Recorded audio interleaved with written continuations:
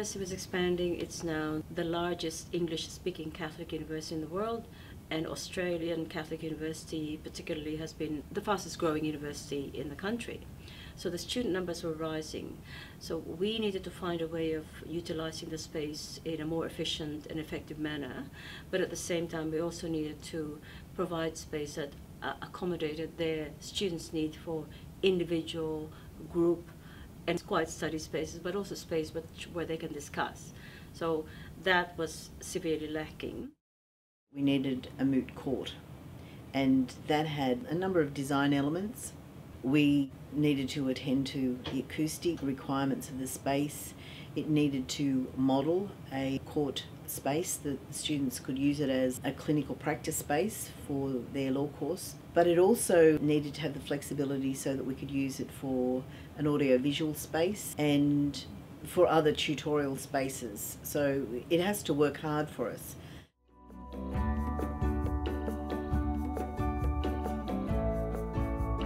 We had a number of key stakeholders that needed to be heard, and at times they're not absolutely sure exactly what they want.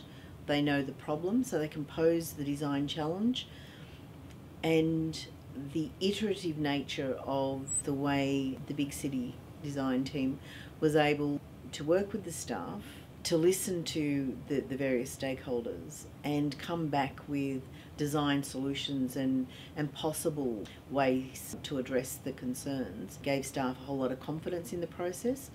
They absolutely felt engaged in that process.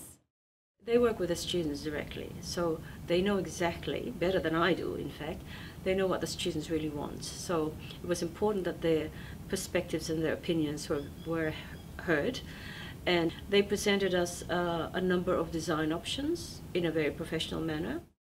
The design was presented in a very thoughtful manner to be sure that different audiences at those meetings actually understood what was being conveyed. So it was a very good experience. It was a very good experience for all of us.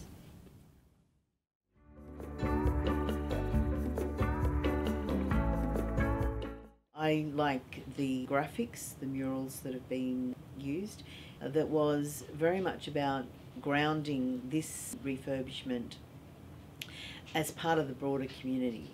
So the images are ones of the local North Sydney space, but also include a couple of really significant images, Mary McKillop, for example, that connect this learning space to the broader university and the broader North Sydney community. Some of the standout features would in fact be the variety of the spaces, various flexible spaces that provide choices. The palette that's been used is one that the users are very comfortable with, and the staff feel that it's so fresh.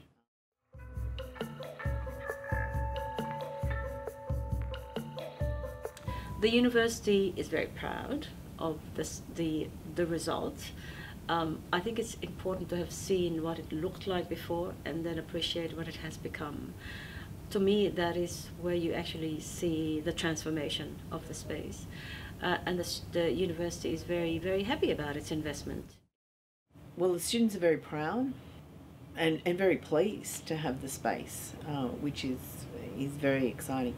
The staff feel very affirmed and very proud of the space, and in fact their colleagues on other campuses are envious of what's been able to be achieved here.